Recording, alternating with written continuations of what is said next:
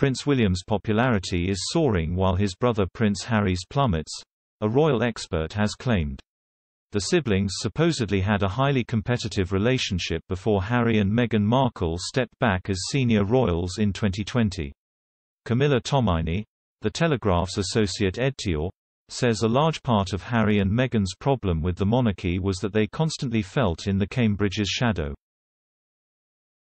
But their bid for financial independence in California has apparently not gone down well with Brits, with the royal expert claiming much of the public would prefer it if they disappeared from view altogether. Camilla wrote, "It must frustrate Prince Harry that his own popularity has become so obviously inversely proportional to his brother's. They had a highly competitive relationship before Harry and Meghan decided to throw a grenade under the Queen and the royal family in favor of earning Kardashian cash in the US." Camilla said this was shown in a YouGov poll last week which found 6 in 10 people want the Sussexes to be stripped of their titles or to stop using them.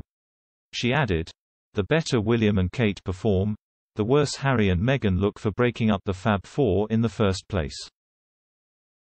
In his latest Apple TV documentary series, Harry have voiced his resentment at being told to play the game to make life easier in the House of Windsor. He said, "I've got a hell of a lot of my mum in me. The only way to free yourself and break out is to tell the truth."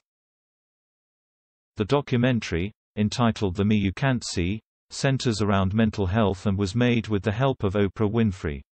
The legendary TV presenter admitted in a recent interview with Good Morning America that she was surprised by how much involvement Harry had making the program.